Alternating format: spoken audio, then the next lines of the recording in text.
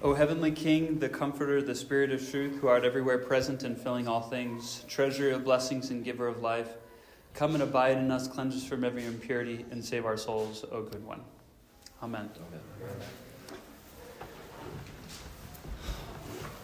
Okay. Well, I'm very excited to be back. I missed a Sunday, and then I know it's been like 3 weeks or something that we've been together. Now we're going to have a kind of a marathon, except for next week. I'm out of town next week, but after that, hopefully we're going to get into every Sunday until Palm Sunday.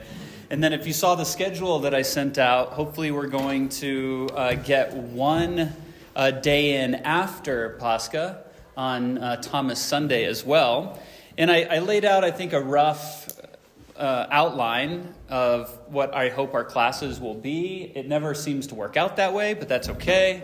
As I was just telling John, we don't have an agenda in here, in terms of a curriculum that we have to fulfill. So I'm happy to, discuss all these topics and go from one tangent to another, and mostly just enjoy our time together and this conversation on the Mother of God.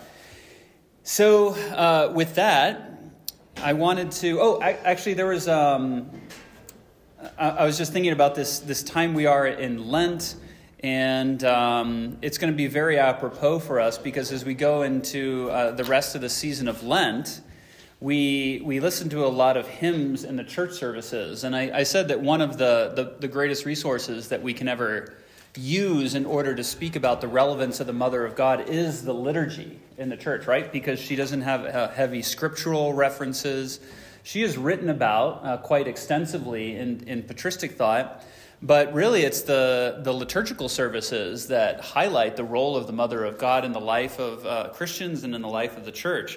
So I would encourage you, as we're going through this season, that you pay attention to these hymns that are sung, and especially on Fridays during Lent, we sing a hymn that's called the Akathist hymn. Akathist means not sitting. So kathisma is a setting or to sit, and then the A at the beginning is called an alpha privative. It's just a negator. It means the opposite of something. We have this in a lot of English words. You put an A at the beginning and it means the opposite of something. Alpha, what was the second part? Alpha privative. Privative. It's just that first little letter at the beginning. So akathist just means a hymn that we sing while we're not sitting. And this hymn was composed by St. Romanos the Melodist, and it's broken up into, I think, 12 sections.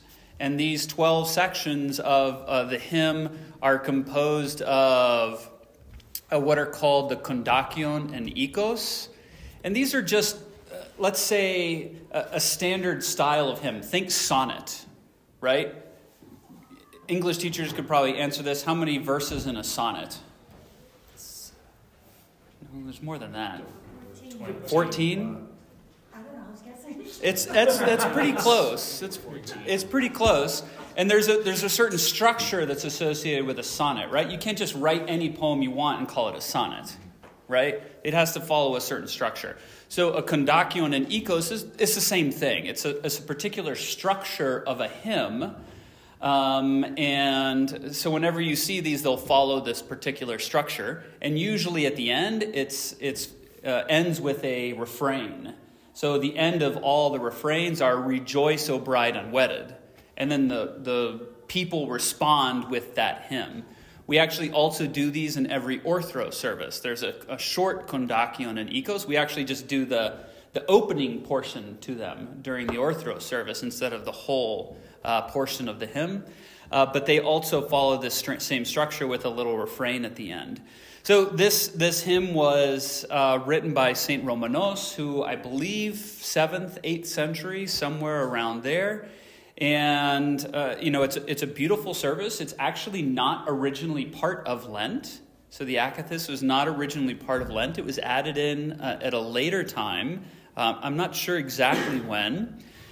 But it's become a mainstream aspect of Lent. You think of the Lenten services and they're compline, they are pre-sanctified, and they're the Akathist hymn, which happens on Friday.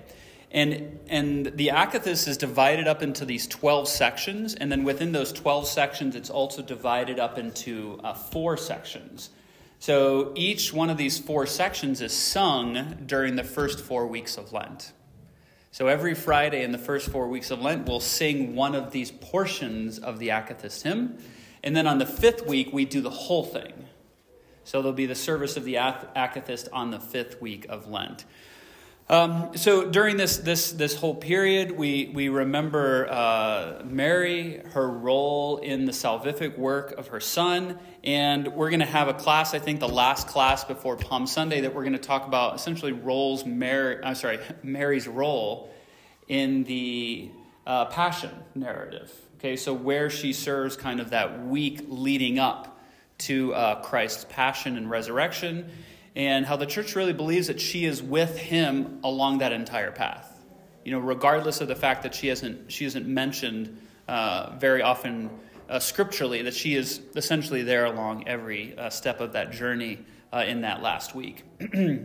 So we'll talk about that in that week leading up to Holy Week. I think it'll be a really beautiful preamble to start seeing the Mother of God serving in this role. And then the last class that we'll do afterwards is the Mother of God's role in the modern church. So how modern saints have viewed her and spoken about her, including some modern saints in the 20th century. So that's kind of our path that we're traveling, and we'll try to stick to this outline as much as possible. Any just other questions up front before we start talking about the Protoevangelium of James? I had a question, maybe preambling Yeah. before we get into the Protoevangelium of James. Yeah. So I remember last class, and forgive me if I'm misremembering what exactly you said, but we talked about how there's some portions of it that are helpful for the life of the church and some portions that aren't as helpful for the life of the church. Yes. Yeah. And coming from a Protestant sola scriptura background, that feels like Wishy-washy. Yeah. And so I guess how does the church?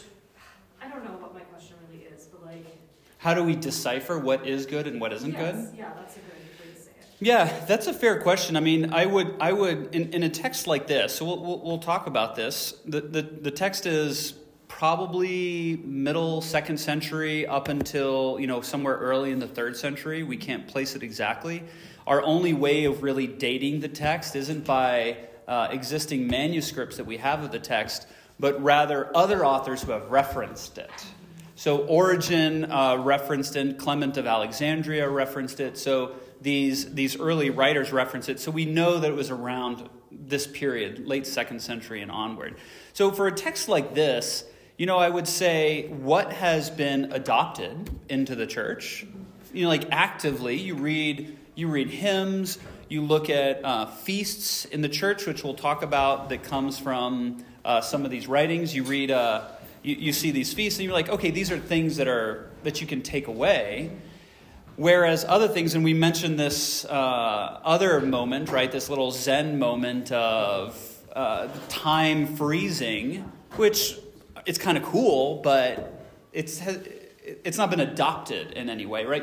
There's no hymnography that says, and when you were born, the whole universe, froze in place as it worshiped. There's nothing that's ever been adopted there. So I would say that there's nothing doctrinal that's really being developed in this text. So I wouldn't worry about any doctrinal things that are in here. And then with everything else, I hate to be a little bit relative with this, but is it helpful for you? Okay? Is it helpful for you? And if it's not, then that's okay. We don't need it. Okay? And let me bring up another thing that's a little controversial. Has anybody heard of toll houses? All right. So toll houses are, let's say, this teaching that exists in the church on what happens to the soul after death.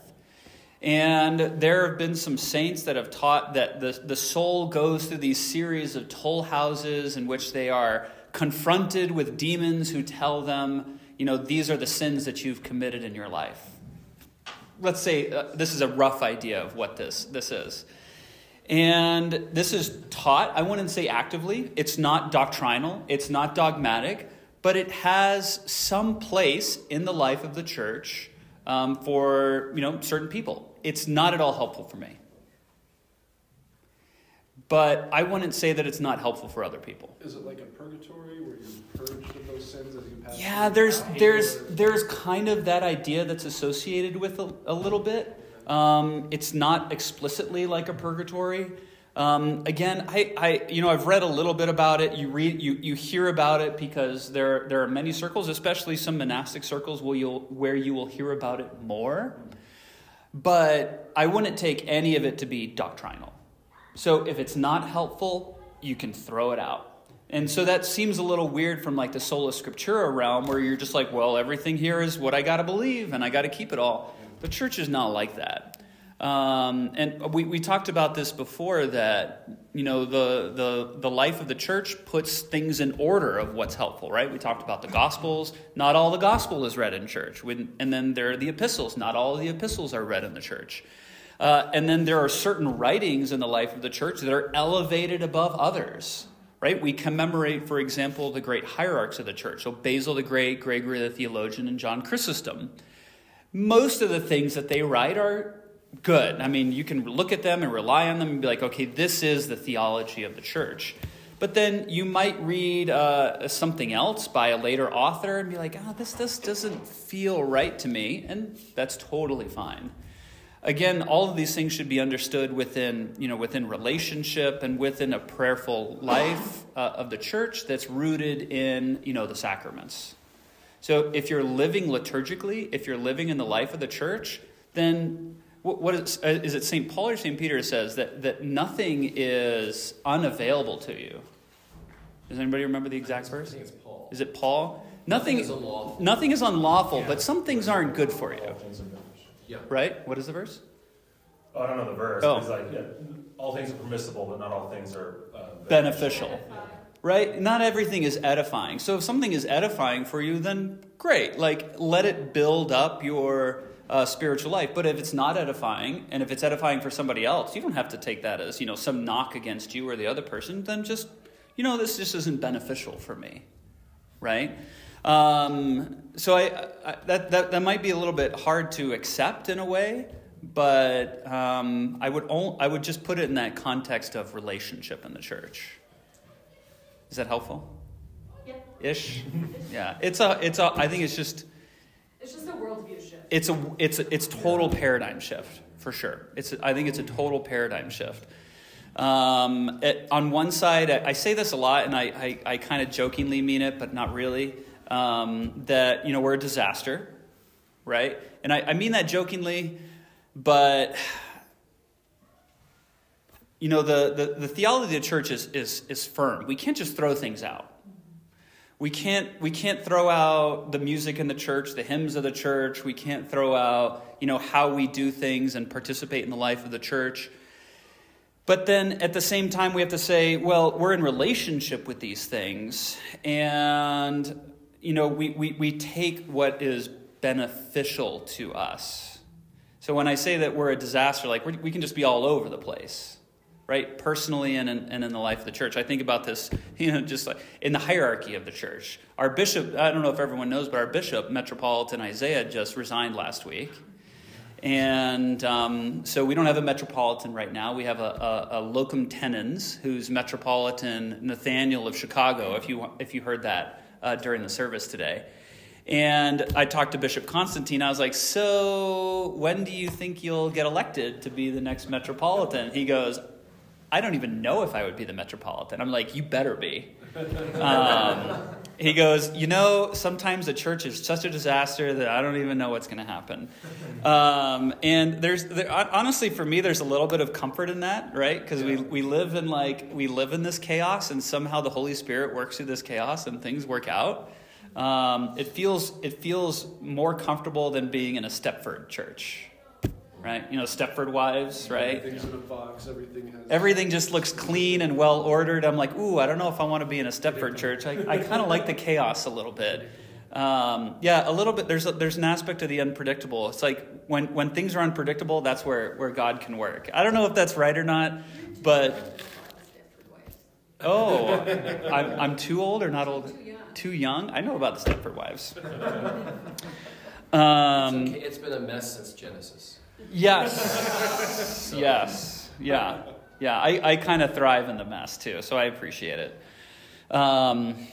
So I was just thinking about that, and the Metropolitan Isaiah always like to say that their proof of the Holy Spirit working in the church is that we're still around after all this time. So I always deeply appreciated that. So, I mean, tying that back maybe to where we are with these readings, very, very few readings were actively condemned by the church. There were some. I was actually just reading about some this week because we were talking about the term ever virgin. If you remember that in the last class, so I wanted to make sure that I looked into that. And ever virgin is brought up in the Fifth Ecumenical Council. And it's not, let's say, dogmatized in the Fifth Ecumenical Council. It just uses it as a title.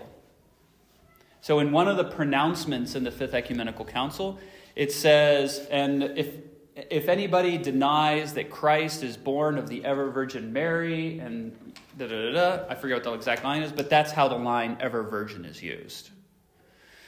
So it doesn't have any like dogmatized, if you do not believe that Mary is ever virgin, then you are anathematized. It doesn't say anywhere something like that. It just uses it in the context of a title associated with Mary in those pronouncements. But one of the tenets of the Fifth Ecumenical Council is it rejects three texts that are called the three chapters. And so the whole proceedings basically have these 10 lines that support the divinity of Christ and the humanity of Christ. And then it has like 3 lines that reject these specific writings. But it's pretty rare that this happens in the church, that writings are directly rejected by, an ecumenical council or a church or anything like that. Rather, we have texts like this one, the Protoevangelium of James, that we consider to be apocryphal literature, right? So before the 4th century, there was no canon of Scripture. People were just reading a whole bunch of books. And it wasn't, books. Sorry, scrolls. You're right. Yeah. They were reading a whole bunch of scrolls. And at one point, people were reading all kinds of scrolls. And the church had to say, okay, well, these books are good and these books aren't so good. They're just not as good. So we're just going to say, okay, these 27 books are good. And put those to the side and say, these are the good books. And then the other ones, they weren't put into the bad category. They just weren't put into the these are good all the time category. Does that make sense? So a work like the Protoevangelium of James, everybody knew it, right? It's referenced many, many times. If you read the little header beforehand, there's over 200 surviving manuscripts of the Protoevangelium of James. That's a lot. That's a lot of manuscripts. So it was widely published. It was widely not published, Disseminated. Feathered, pen, something like that. I'm just messing.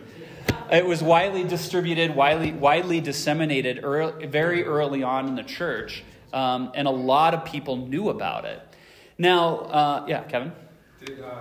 Were there some books that were considered like this is a heretical book? Or There are very few that are actively denounced. One of them actually is the infancy Gospel of Thomas. So this is another. Is that the Da Vinci Code Gospel of Thomas? Do you remember that book, movie? I think so. Yeah, he talks like it felt like the main text that the author of this Okay. fictional book reference was the Gospel. I think I do remember was that. Yeah. like a big Yeah. momentum in my world of. And that was tossed for really good reasons. Yes, I have a couple of notes on it actually. So were they like intentionally tossed like through council or something? No, but they just weren't good for reading. So you imagine like people are reading and they're like, oh, all these things happened, and then the priests and bishops are like, no, this didn't happen. You need to stop reading it.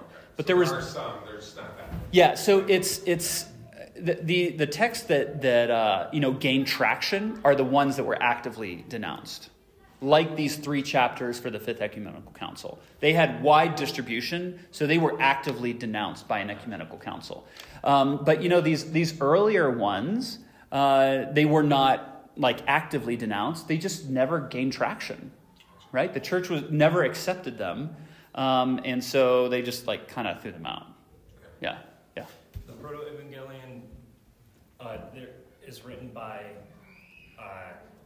aren't there 2 big Jameses, James the Greater and the Lesser? Yeah, so this one's it's attributed to James, the brother of the Lord, so the son of Joseph. Okay. Now, again, all evidence is really pointing to a later author, right? Oh. In other words, the author had some knowledge of the nativity gospel of especially of Luke, right? So he had some knowledge of this.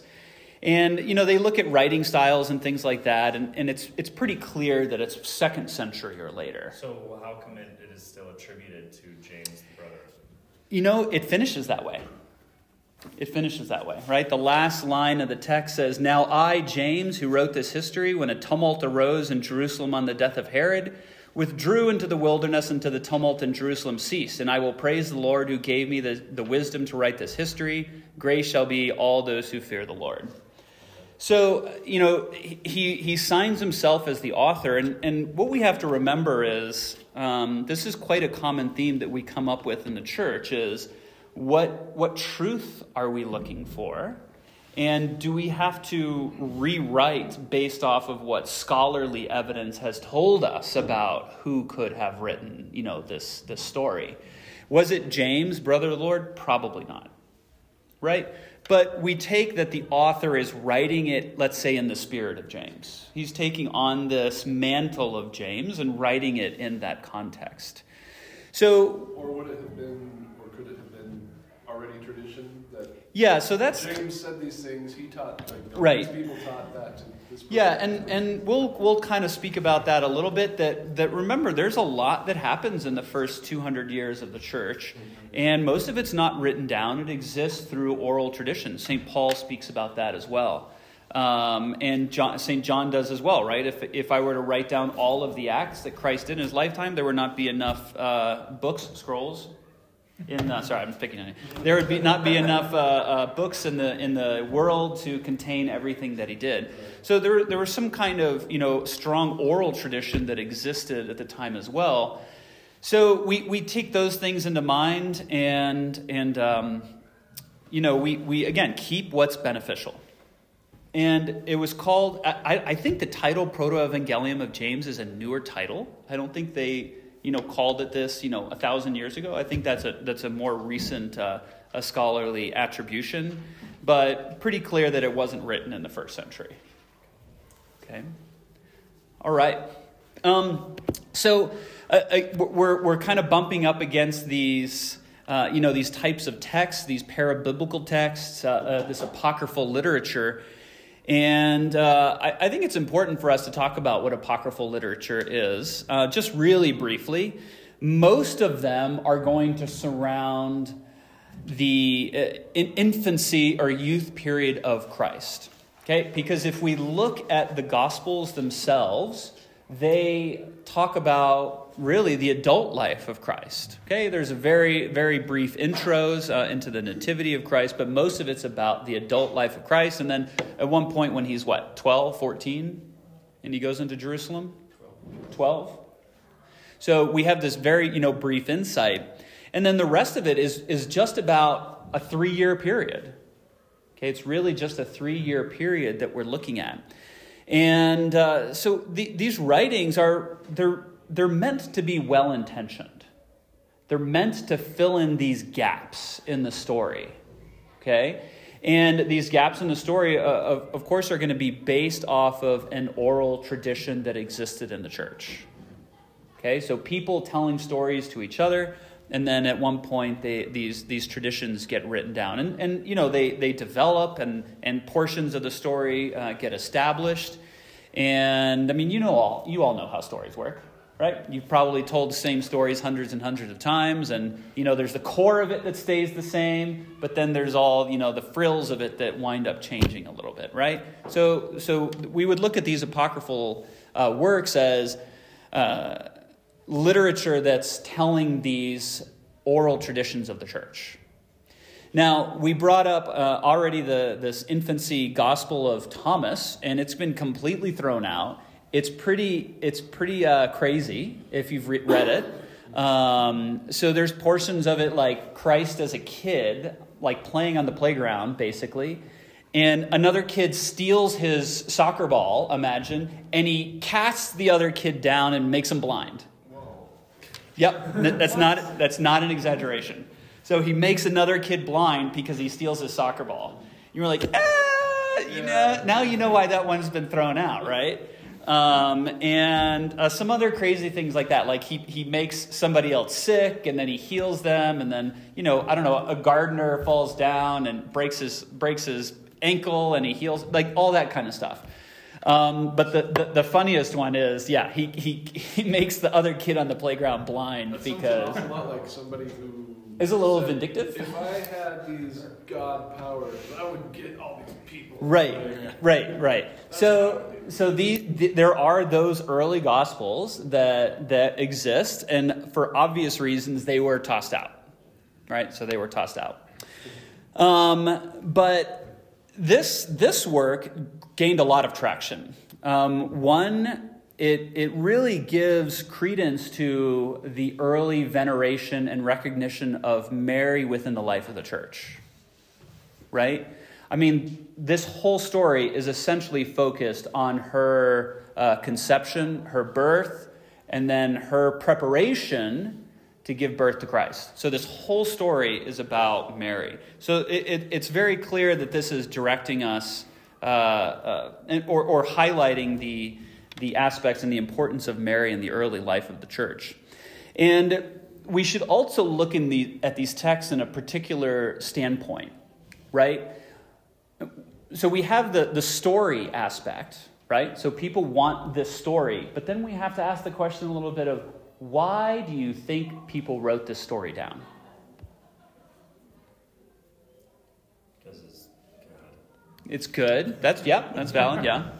Do you want the historian on this? Sure. Yeah. So one interpretation is there's a heresy, very rampant, Docetism. Yep. And everything that's being said about Mary in this, all these experiences, it's just not just a slap in the face, it's a slam of Docetism. Mm-hmm. So, yeah. Yeah. So I would highlight that. Yes, that there's heresies going around. There's a lot that happened in these first few centuries. So there's a lot of contention around Mary. And the contention around Mary is basically asking the question of who is Christ. Right? So these stories seek to answer that question. Yeah, Asa? Sorry, I just missed that a lot of discrepancy around Mary. That was ancient discrepancy. Like, Yeah. That this was penned. Yeah. People were fighting about it. Oh yeah, for sure. Well, I don't know if fighting's the right word, but there was contention about who Jesus Christ was. Yes. Right? Yeah. People didn't know who Jesus Christ was, and so how do you hurt somebody? You attack their mom. Yeah. I mean, again, kind of jokingly, but true, right? Yeah. I mean, if I made fun of your mom, you would not be happy. But I mean, in the life of the church, this is also what happened. People who were attacking Christ were also attacking his mother. Okay? And because by attacking the mother of God, you directly attack who Christ is. Right?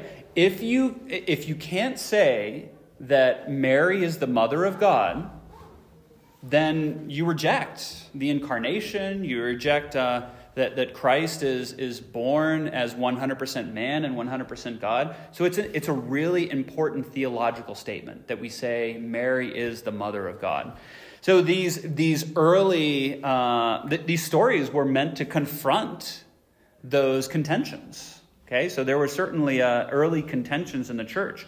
And then along with that, there was a desire to see Mary and Christ also in the context of the Old Testament.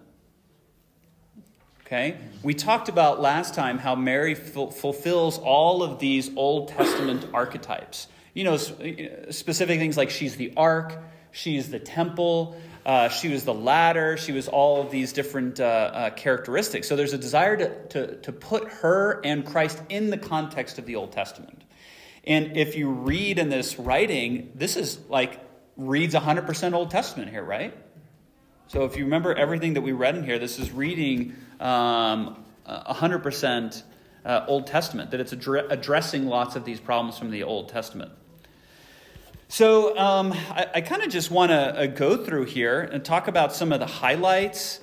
If there's any notes that you all made, something that you want to bring up, I'm happy to stop and go wherever. I took lots and lots of notes as I worked myself through here. I only pulled out some highlights. Every one of those little scriptural references I wanted to go look up and look up in context, because people who were writing in the first centuries knew their scripture. Especially if they were Jews, they knew their Old Testament. So there's lots of Old Testament references in here, especially here in the beginning with the parallel story with Samuel. So I don't know if you picked up on that. I only picked up on it from the references as I looked through the references. But it winds up being pretty interesting. So Samuel. Yeah, so the birth of Samuel, because Samuel's mother is in a similar situation to Mary's mother, right? She's without child, and she's basically shunned by the people. And, she's in great despair, which is kind of what the first few pages are about this. And then Samuel's mother then offers and says, well, if you allow me to have a child, I will dedicate this child to the temple. I will dedicate this child to God. So that's what it says in Samuel. Really, you can just read, I think it's just 1 Samuel chapter 1. That's all you need to read. I think that's what it was. If you just read that, just 1 Samuel chapter 1 and 2. And you'll get that whole story. And it's really a very close parallel to the story of Mary here. I mean, the same verses are used that are used in Samuel. So there's a direct parallel that's there.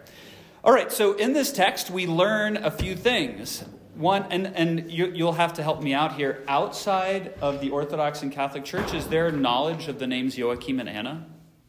No? Okay, I don't know the answer to that. But this is where the parenthood, the parentage of Mary comes from. So we know their names as Joachim and Anna. And they have a story that's, parallel to some of the patriarchs of old, especially Abraham and Sarah, right? They're in their old, and then Elizabeth and Zechariah, which we will, see a little bit later on. So Joachim and Anna are without child. Joachim is an important person somehow in the life of the church. And they're both very sad over the fact that they cannot have children.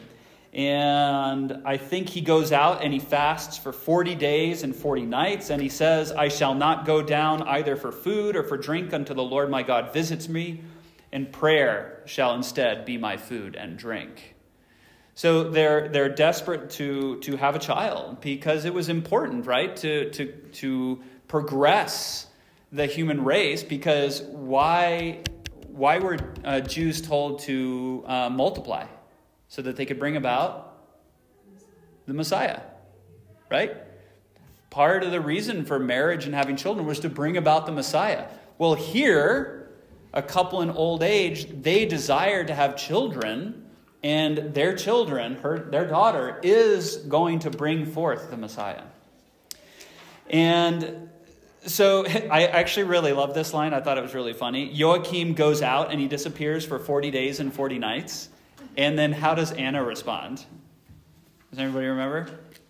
He's gone. Now, if your husband leaves for 40 days and 40 nights, what are you going to say? Bewails her widowhood. I bewail my widowhood and bewail my childlessness.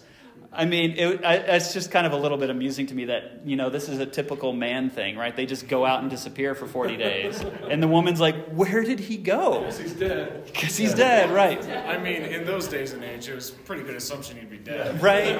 More than Yeah. a few days. Yeah. Okay. So I just thought that was a great little line right there. It's just an aside. I like to think that ancient authors had some good senses of humor, and sometimes we should read them in that context as well. But that's where my mind went first. So as we go along, it really starts to delve into this story of Samuel, and in the life of Samuel, I think it's Samuel's mother. I can't remember, Judith. No, that's the servant. Samuel's mother's sister winds up mocking her for not being able to have children. And we actually see the same thing here. It says that, and this is even worse, Anna's maidservant winds up mocking her.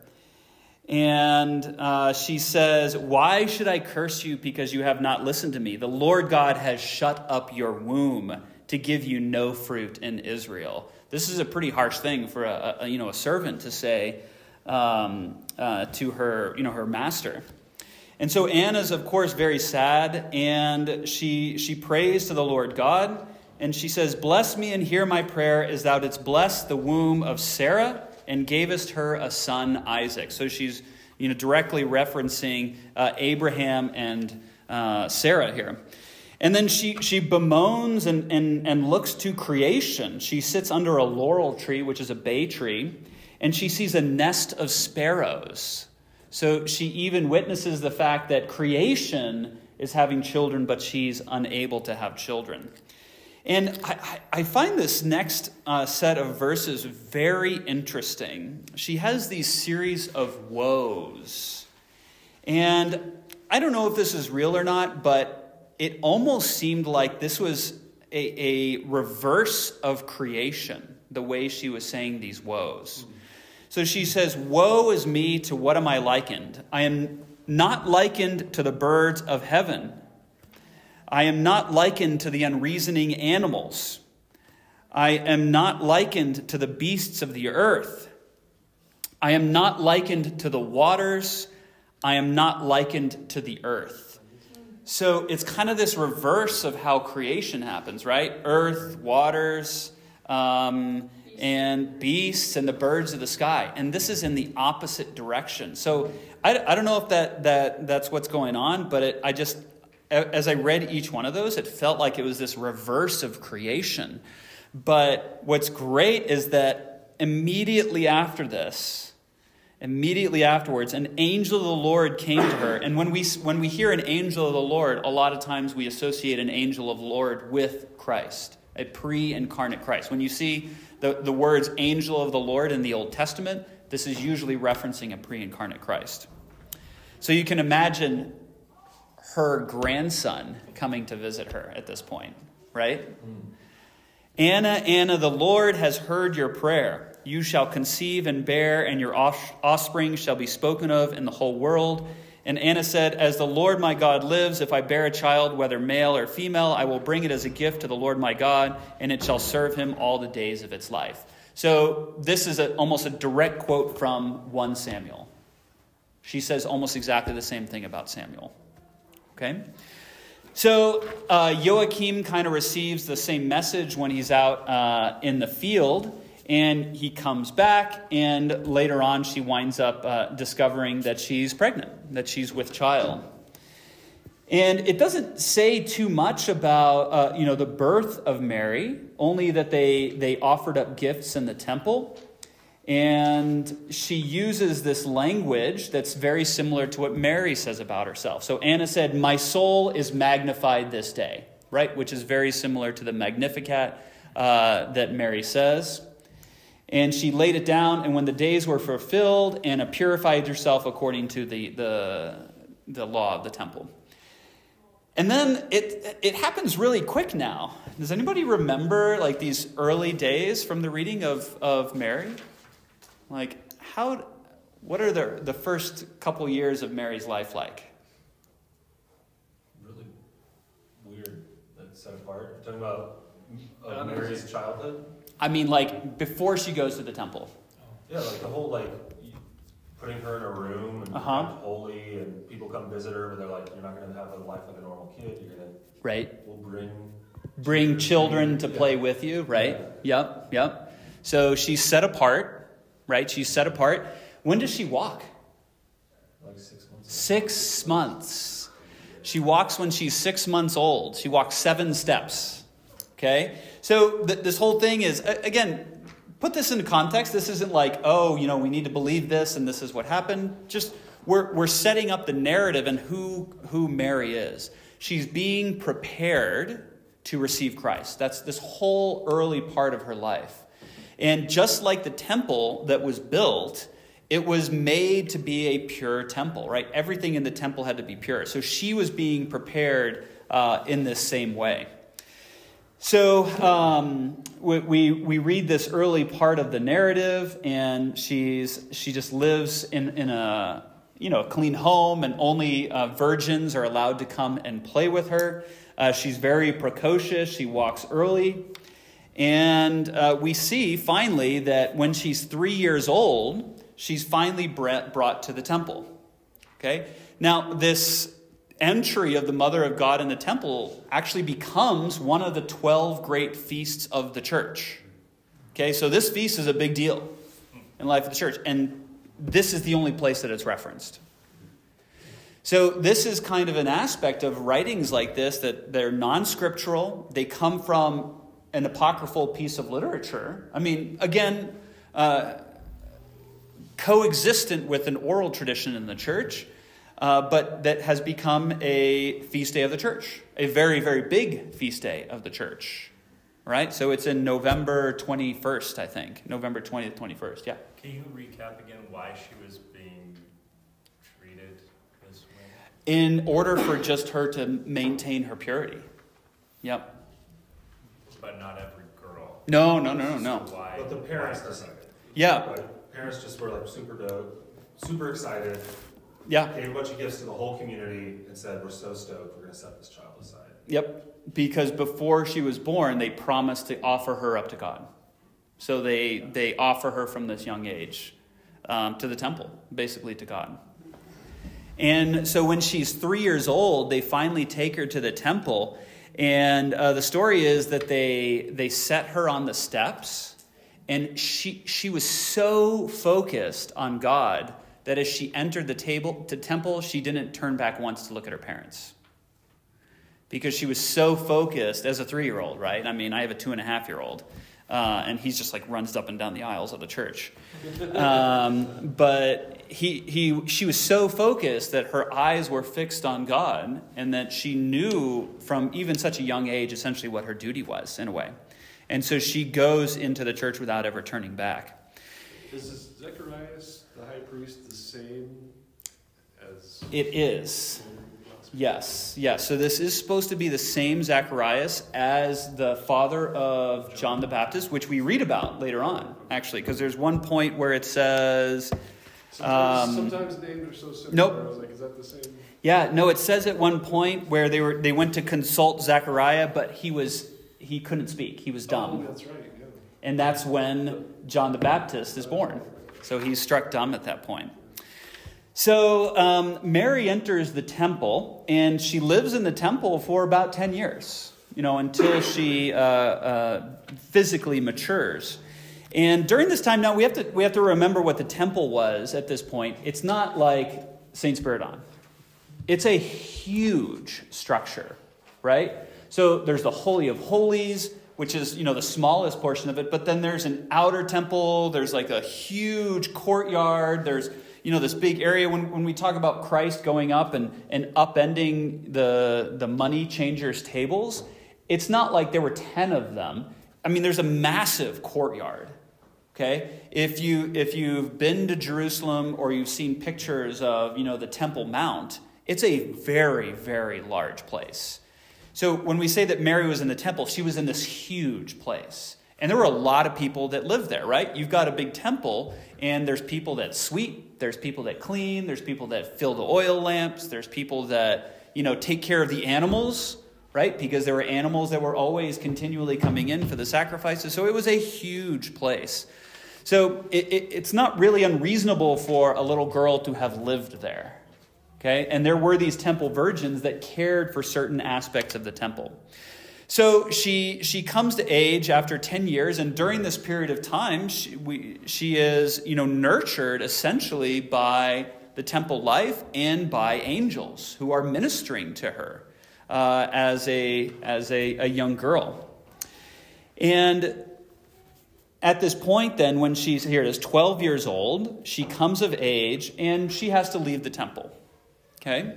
And so what they do is they say, according to the reading, they cast lots in order to find out who will take care of Mary. And they bring all the righteous men, essentially, of Israel out, and they give them each a rod. Okay, this is very reminiscent of Aaron and the rod that buds forth. And when Joseph takes the rod, what happens? A dove comes out and rests on his head. Right? I wouldn't want a dove resting on my head for too long. But a dove comes out and rests on his head. And so Joseph is recognized as the one who's going to be taking care of Mary. And he's an old man, right? He's an old man. He has his own kids. And this is a young girl, a 12-year-old. So, an old man and a 12-year-old, you can see the relationship already, that he's caring for this young girl and helping her in her, raising her up and just caring for her until what he would think is the time where she will become married to someone, right? You're just thinking this from the perspective of, a Jew at the time. And so the next part of this reading is really, really interesting. So when Mary leaves the temple, she still actively participates in certain aspects of the life of the temple. And one of those things is that they're making a new veil for the temple of the Lord. Okay? So the veil, imagine like where our beautiful gate is, where the altar is. Instead of the altar doors, they would have a big veil. And it would have been huge, right? The gate was really, really tall, like, 30, 40 feet tall. And it was a big curtain that would have hung down. And that was the veil of the temple. And the priest remembered Mary and basically asks Mary to sew this veil for the temple. And there are different portions to this veil. And the portion that falls to Mary to sew up is the pure purple and scarlet. So, ancient world, what does purple represent? Royalty. Okay? So she's being asked to sew up the curtain. Oh, and here's the line. And at that time, Zacharias became dumb. So Zacharias, his wife Elizabeth, is now pregnant with John the Baptist. Okay? So Zacharias is dumb, and Samuel takes the place of Zacharias. And Mary is now spinning the thread for the veil of the curtain. And this next portion then is the Annunciation. And in the Annunciation, we kind of see it as this twofold story, which is a little bit uncommon for most people who know the story of the Annunciation. But this two-folded story is highlighted in a lot of iconography and hymnography of the church. So the first part of the story, if you know the story of the Annunciation, do you know where Gabriel meets Mary? And it's in the temple. Mm-hmm. But that's Well, that's not the common story, but that is what happens in this text. So the common story is that she's just in the temple. She's somewhere, but it's not specific at all. But in this story, the first part is she's approached by Gabriel at a well. Okay? Asa? Yeah, is this the veil in the iconography here? Because I was looking at the iconography of the Annunciation, and it's like essentially what's representing Mary's house and Elizabeth's house, and there's a curtain. No, not quite. That's a stylistic. They rarely would draw roofs. They would draw fabric roofs stylistically in iconography. Okay. It's like connecting the two houses. Almost. Yeah. So it's like a stylistic connection. I don't know if there's another meaning to it, but very often in iconography you'll see fabric roofs instead of like a hard topped roof. I don't actually know what that's if it represents anything or it's just some stylistic choice. But we'll talk about the veil here in a second. Yeah, go ahead. Yeah. So the angel meets Mary at a well. Okay? And again, you see this a lot in iconography. And this is where we have the line from the archangel, "Hail, thou art highly favored, the Lord is with thee, blessed art thou among women." And she looked around on the right and on the left to see whence his voice came, and trembling she went to her house and put down the pitcher, and took the purple and sat down on her seat and drew it out. So she's drawing out the purple thread of this fabric. And behold, an angel of the Lord suddenly stood before her and said, "Do not fear, Mary, for you have found grace before the Lord of all things, and shall conceive of his word." When she heard this, she doubted in herself and said, "Shall I conceive of the Lord, the living God, and bear as every woman bears?"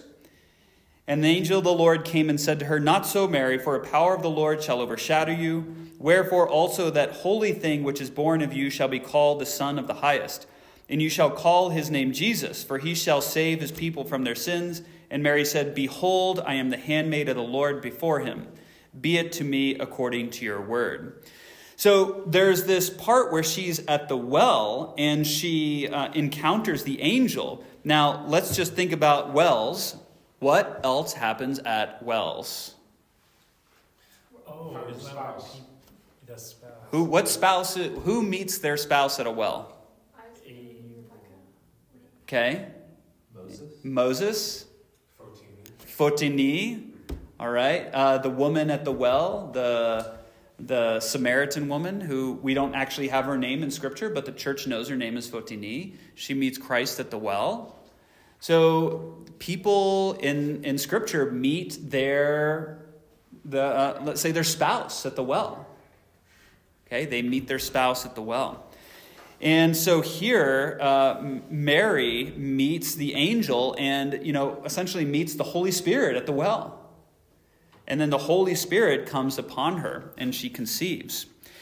Now, at the same time, it says on this next line, "And she made ready the purple and the scarlet and brought them to the priest." So she has this thread that she's been weaving this whole time, and there's a direct parallel here. Okay? So she's weaving this garment that's going to become the veil of the temple. Right? And it's purple, so it's representing Christ. Now, at the same time she's weaving this veil of the temple, what is she also doing in her womb? That's exactly it. She's weaving the body of Christ in her womb. So there's a direct parallel here. Now, the veil of the temple, does that phrase remind you of anything? When it was rent. She wove the veil of the temple that was rent asunder when Christ dies on the cross. So she's the one who creates that veil that winds up being torn when Christ dies on the cross. So a direct connection there. And she's also torn, right? And because this is what Simeon says to her, right? That you will have a knife in your heart, right? So this is also a direct parallel. She is the veil, and she is torn in two when her son dies on the cross. But then also in this real way of the veil that she wove in the temple is also torn asunder when Christ dies on the cross. So really powerful imagery there. Can I just make a comment? Yeah. It's just really, so when I often would talk with college students, one of the issues was Old Testament, New Testament. They feel like two different things, two different gods. It just feels like Theotokos is like such a bridge between the testaments. She really is meant to be, yeah. Yeah, and I think this story is meant to highlight that as well. She has her foot in both worlds, and she is this transition point to the New Testament, right? And we can kind of contrast it a little bit with John the Baptist, who seems very, anchored in the Old Testament. And he paves the way, right? That's his name, Prodromos, the the one who goes before on the road. He paves the way for the New Testament, but he still feels very Old Testament-y, right? He is Elias. But Mary really does seem to have her foot in both realms. Yeah, for sure. Okay, so now we enter into a little bit of the story that we know. She becomes pregnant and she goes and lives with Elizabeth, right, her cousin. And when she's 16 when all of this occurs. Now, with all of this, we also have a strong comparison of the Mother of God to Eve. Okay, where Christ is the new Adam, Mary is the new Eve. And on this next line, which is 13.1, it says, "Now when she was in her 6th month, behold, Joseph came from his building and entered his house and found her with child." So scandal, right? "And he smote his face, threw himself down on sackcloth, and wept bitterly, saying, With what countenance shall I look towards the Lord my God? What prayer shall I offer for her? For I received her as a virgin out of the temple of the Lord my God, and I have not protected her. Who has deceived me? Who has done this evil in my house and defiled her? Has the story of Adam been repeated in me? For as Adam was absent in the hour of his prayer, and the serpent came and found Eve alone and deceived her and defiled her, so also has it happened to me." So there's this connection to the Old Testament. We like to blame Eve, but there's also this understanding that Adam left Eve alone. Okay? And by Adam leaving Eve alone, essentially gave her up and was not there when she needed him. Okay, so the fault is with Adam before it's with Eve, kind of in this context. So he's blaming himself and saying, have I committed the same sin, essentially, that Adam did by leaving Eve? Because only when they were together were they really a united person. And so he's a righteous man, and Joseph doesn't want to expose Mary or, throw her out of the temple. And so he aims to put her away. And we know this story again from Luke that he has a visitation from an angel and, doesn't cast Mary away or put her away silently. And of course, now that she's pregnant, everybody else is worried that he got her pregnant. So they're all kind of scandalized by the fact that she's pregnant. They think that he did it. And they also accost Mary. They say, you were brought up in the Holy of Holies. You received food from the hands of angels. You heard the hymns of praise and danced before them. Why have you done this? And so she feels accosted by this, of course, and she weeps. And now, what's really interesting after this, and this is kind of another Old Testament connection, is that when a woman was found to be with child or thought to have committed adultery, they actually had a test for this. And they gave them, and this comes from Numbers, so in Numbers they would give the woman bitter water, which if you read it in the context of Numbers, it's Numbers 5. If you go read this in Numbers 5, they basically poison the woman. And if she's not affected by the poison, then she's innocent. But if she is affected by the poison, then she is guilty. Okay? So they give this... She's a witch. And this is directly from Numbers 5. So you can read about that one in Numbers 5. It's called the water of conviction. The water of conviction. And they give it to her and they give it to Joseph, and neither one of them gets sick. So they're like, this is a miracle of the Lord God, and we're not going to question it. So kind of another great Old Testament connection there. This also, gives us some information about the author, that the author had knowledge of Jewish practices also.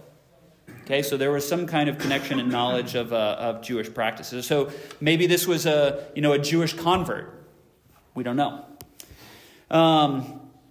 So she winds up not becoming sick, and then so they know they know it's a righteous birth essentially, and from there we go back into the common narrative we know, and would they have just thought they don't know any different. Like there's one way to make a baby. Do you think they were? I have no idea. I guess God did it. But I mean, here it says, and all the people marveled because the water had not revealed any sin in them. And the high priest said, if the Lord God has not made manifest your sins, neither do I condemn you. So they're just like. They're like, you didn't know a man and you didn't know Mary. You're with child. God doesn't condemn you. I don't condemn you. That's pretty good. That's pretty good. So they release him. And so now we go into, the nativity narrative of Christ. And in this, as they're going along, this is where the first reference to a cave comes from. Again, in the New Testament, we see no references of a cave. Okay, there's just a manger. But this is where the reference to a cave comes from. Okay, so from this writing and then, of course, the oral tradition of the church. And then, Christ is born, and we have this really goofy but kind of fun little time freezes paragraph. Again, okay, it's fun to read. I looked at the flow of the river and saw the mouths of the kids over it, and they did not drink. And then all at once, everything went on its course again. So time froze, and then it starts again. Again, nothing has ever made it into hymnography or iconography in a verse like this. So we just kind of say, okay, it's kind of fun, but we don't need it. Yeah, but theologically, that really resonates because Kairos is now coming into Chronos. Yeah, that makes perfect sense, right? Yeah, I mean, it's great. Like I said, if it's good, it's good, but it's not like some kind of dogma of the church that and time froze. Like I said, I don't know any hymnography where it's made its way into hymnography. So if it's good, great, but yeah, it's not something that's actively taught, let's say. It's each their own kind of thing. Yeah, I mean, that's why I want to be careful about the idea of relativism, right? Like, it's not just, we get to do whatever we want. Right. But if the church doesn't have a strong pronouncement on it, and it's beneficial for you to think about it in a certain way, then great. But you shouldn't be, preaching it from the rooftops, kind of thing. Yeah, yep. Yeah. Could that possibly be a vision? I mean, could you interpret it that way? I don't know, but just say, yeah, maybe it really happened, maybe it was a vision. Yeah. The point still is, we don't hear about it ever again in the church. Right. Yeah, exactly. So why do we see Joseph referred to as her betrothed even before the conception of Christ? If the intention from the get-go was for him to be a caretaker. I mean, betrothed does not mean marriage. They are two different things. Right, but isn't it the first? Not necessarily. Oh, okay. They are two separate things. In fact, now in the church, you can get betrothed and not get married. We don't do it, but you can. So ever betrothed? Yes, well, but betrothed requires a divorce. Oh. But a betrothal is not a marriage. Even in the church nowadays, they are two separate things. In Jewish law at this time, she's going to be a woman, and she needs a protector. She needs someone who can legally speak for her, can say, yes, this is your family, we watch out for you. If she gets married, well, then she moves on to that. Mm-hmm. But if she were never to marry, she needs to have an older relative who's going to watch out for her and protect her within the legal tradition of that time. So you could be betrothed, she could have been betrothed to Joseph, and then he finishes her upbringing, and then she would get married to someone else if this weren't actually the context of it's marriage. Yeah, I'm not 100% in how it works with the temple virgins. Like if he was just responsible for her until she became more mature and that she could care for herself. I don't know the answer to that. Well, until her husband can marry and then take care of her. Right. Or did they get married? Yeah, I don't know the answer to that. I don't know if there were temple virgins who would later in life become married. Okay. I don't know the answer to that. Yeah. Because we're referencing scripture, right? Like in scripture it says they're betrothed. Oh yeah. Right? That's what yeah, and then I think of Anna the prophetess. So Anna the prophetess was a temple virgin of advanced age. So maybe they were just the temple virgins who always lived in the temple and took care of the temple. Was it a predecessor of being a nun? I think there are a lot of similarities there. I'm thrown off about when she gets to 13. Was it a predecessor of being a the vibe I got is like, this is not appropriate anymore to have teenage girls around there's like too many guys trying to be holy around here. You have to leave. I mean, they said like, who are we? What does that say about her? It was because They say, what are we going to do? Make it unclean around here? Yeah, so there's a strong sense of uncleanliness associated with menstruation. So as soon as a woman would have begun menstruating, she would not have been able to serve directly in a specific role in the temple. So that's kind of like the association that happens there. So as soon as now maybe on that side of temptation, for the men there, but I'm pretty sure it has a closer tie to the physical maturity and then menstruation. That's because they would be unclean in the temple. Then there'd be no woman of menstruating age in the temple as a temple virgin. Correct. So I don't know what up until menstruation and then menopause. I hadn't thought about that, but I don't know the answer to that. But I don't know the answer to that. Why Anna and what she was and this whole period of time. So I don't know the answer to that. But did you have a question? He answered it about I was just wondering kind of what betrothed. But it kind of sounds like maybe a guardian almost. It is more, it is more like guardian. And so I was saying this about the Orthodox wedding. When you exchange your rings, right, in the Orthodox marriage service, this is the service of betrothal. And this was often done days, months, years before you were married. It's a promising to care for the other person. Now, the downsides of betrothal, it's all of the responsibility without any of the benefits. That's what it means. It's all the responsibility with none of the benefits. So if someone was betrothed, and this is why it makes me question about her getting married, they'd have to go through a divorce. So if you're betrothed to somebody, you'd have to get divorced to the person, if you wanted to move on. So I wish I knew a little bit more about what the Jewish practice of betrothal was. But in the Orthodox Church, if you get betrothed and you decide to break it off, it's not just like a breaking off of an engagement. It's a divorce. Not as serious a divorce as a marriage, but it's still considered like an ecclesiastical divorce. Which is probably why the betrothal ceremony is in the same that is exactly why. They were, because of that issue, they were like, we don't want this to be a problem, and they put them right next to each other. That's exactly why. We can. Yeah. Paul? Yeah, how young could women get married in the Jewish tradition? I would think right when they're physically mature. I mean, we're right around here at 13 or so. Very early on. So just to clarify further, it sounds like the guardianship is different from engagement, and engagement is different from betrothal.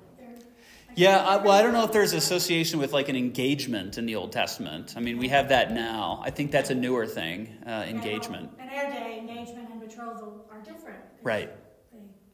It's, like you said, you have to get divorced if you're betrothed. Right. But it sounds like back then, I don't know, was betrothal more the guardian, or? I think it was more the guardian. I wish I knew a little.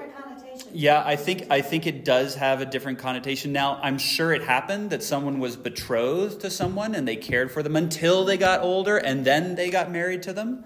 I don't doubt that happened.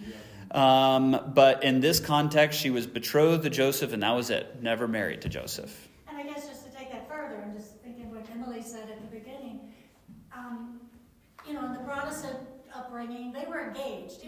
That's what I learned. Right. They were engaged, and so they were near the same age, and we didn't know any of this stuff. Does that make sense? It's like so. Right. It's not engagement, but we're learning. Well, it didn't necessarily mean that she was 12 or. Yeah, 12 when she leaves the temple. Joseph's guardian. Yep, and he already had adult children. Yeah. Basically. Anyway, that just helps me too. Yeah. It wasn't read as engagement within the American Protestant. Yes, exactly. We don't have a context for betrothal. Exactly. No one knows what to do with that. No, I mean. Yeah. Well, especially because of what the word means in a modern context too. Right. That's what I'm trying to say.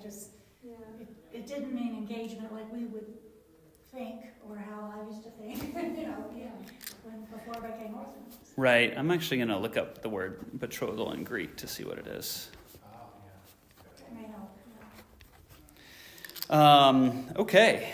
So we now have the nativity narrative of a Christ being born in a cave. Again, this is the reference of Christ being born in a cave. And through all this, we also have a story of a midwife that appears, right? You don't ever see those in the creche scenes where there's a midwife. And this midwife is very, very surprised about this whole experience, about this how this birth happens. And there's this awkward little interchange that happens here. So she doesn't believe kind of this, this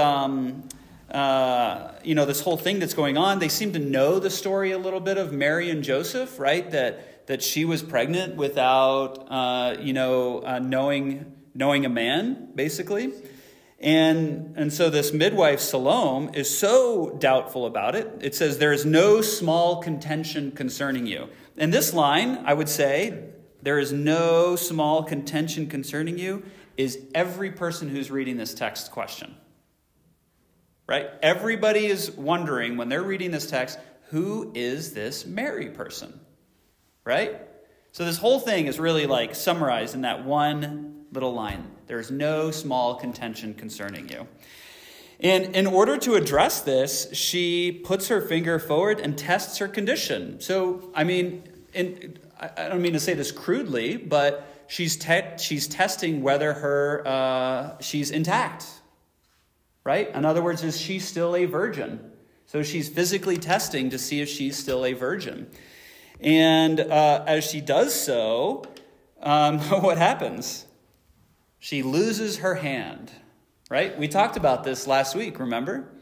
When there's the other person who tries to reach out and touch the bier of Mary, her funeral bier, the guy's hands get chopped off. Well, here something similar happens. Because who is Mary? She is the ark. And what happened in the Old Testament when somebody touched the ark? They were struck down. So something similar happens here, essentially. This midwife loses her hand and realizes, woe for my wickedness and my unbelief. For I have tempted the living God, and behold, my hand falls away from me and is consumed by fire. And then she prays to the God of my fathers, Abraham, Isaac, and Jacob. And then at the end of her prayer, her hand is restored to her. Okay, so after this doubt, her hand is restored. Andrew? I was just going to ask if she would have, and people there would have seen that as a confirmation of... Yeah, well, her hand comes back, so an angel of the Lord stands and says to her, Salome, God, the Lord has heard your prayer. Stretch out your hand to the child and touch him. So who heals the midwife? Christ. Right? So he restores her hand. So as we kind of come to the end of this story here, I want to bring up kind of last things here. So we have these interactions. We have this story of Elizabeth and John the Baptist who wind up hiding when Herod sends out the soldiers to kill all the children. And there are actually icons of this, that the mountains swallow them up, right, as they're running away, so that they won't be killed by the soldiers that are going to kill all the youth. So you might see some icons, and it'll be like Elizabeth and John the Baptist as an infant, and they're kind of surrounded by a mountain. So that's this imagery that we see here. Because John the Baptist was, of course, just a few months old when Christ was born, so he was in that age range that Herod would have, killed the children. And then Zacharias, of course, is killed, and that was because he would not. Yeah, he wouldn't. Correct. Yep. And sent officers to Zacharias at the altar to ask him, "Where have you hidden your son?" So he wouldn't give up his son. So they killed Zacharias in the temple. And so we know this verse from Scripture as well, that Zacharias is slain at the altar. And then and we'll finish up here. This is the end of the narrative. The lot falls to Simeon. And for Simeon, we know this line that Christ is presented in the temple as according to Jewish custom when he was 40 days old. And it would be revealed to him by the Holy Spirit that he should not see death until he had seen Christ in the flesh. Now, this is a pretty interesting little line here. And there's a little bit of a tradition surrounding this that I want to share with you, and we'll finish it up on this little story of Simeon. But the most common text that was read by Jews at this time, anybody know what it would have been? The most common text of the Bible that people would have been reading. Job was real popular. Job, yeah. Sorry, yeah. What version of the Old Testament would most people have been reading? Now, that's just a broad term. Septuagint. The Septuagint. The Septuagint is a Greek text translated from the Hebrew. Most people were reading Greek. In fact, Christ, on his way up to the cross, was most likely reciting Psalm 23 in Greek, not in Hebrew.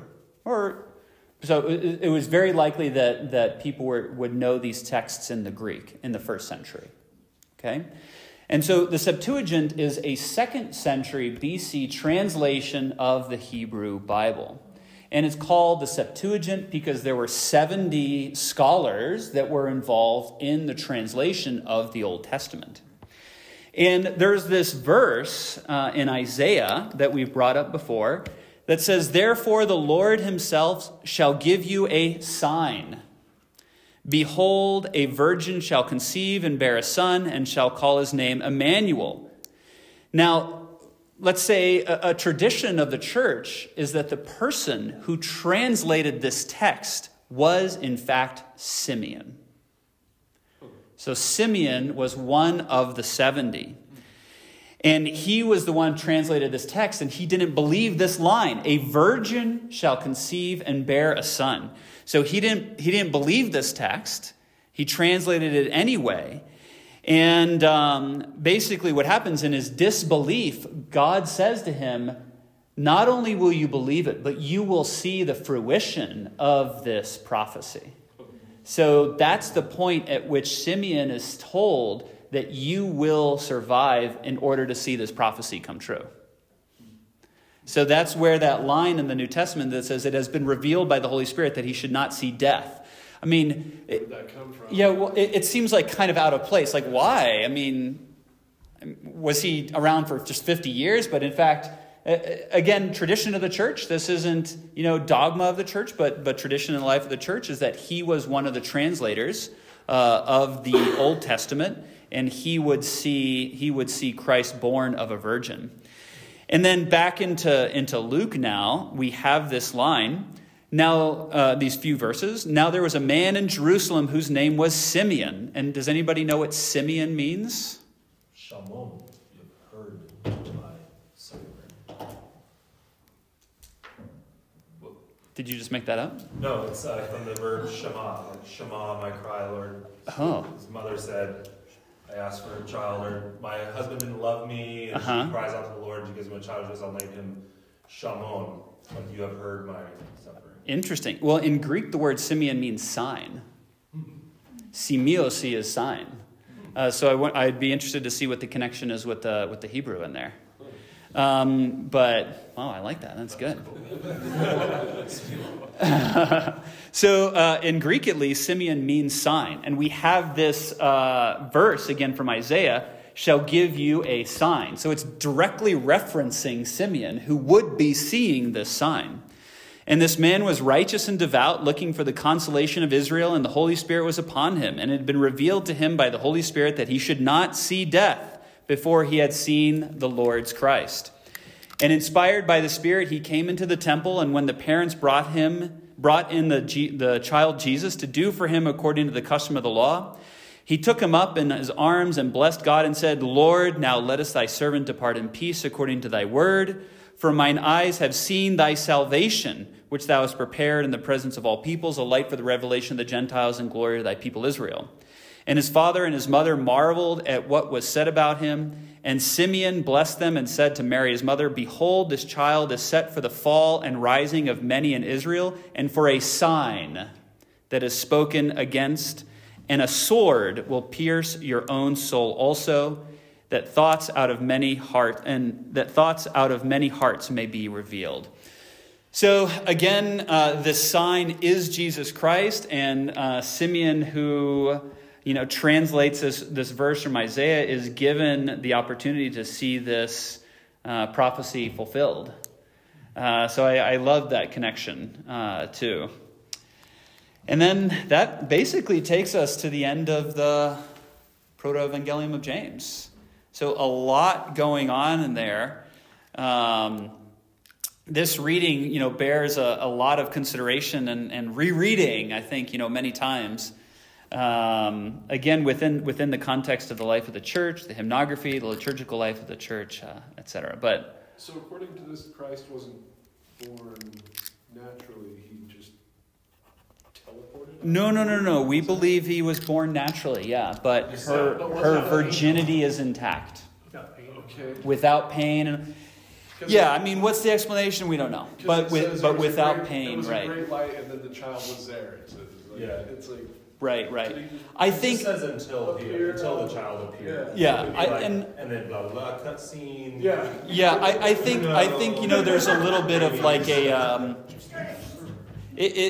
I think they would want to cloak that aspect of it and just like some modesty. With the physical testing. Right. Like that wouldn't be possible. I know. Yeah. So I was like, did he just appear? I don't know. Yeah. Yep. It wasn't very clear.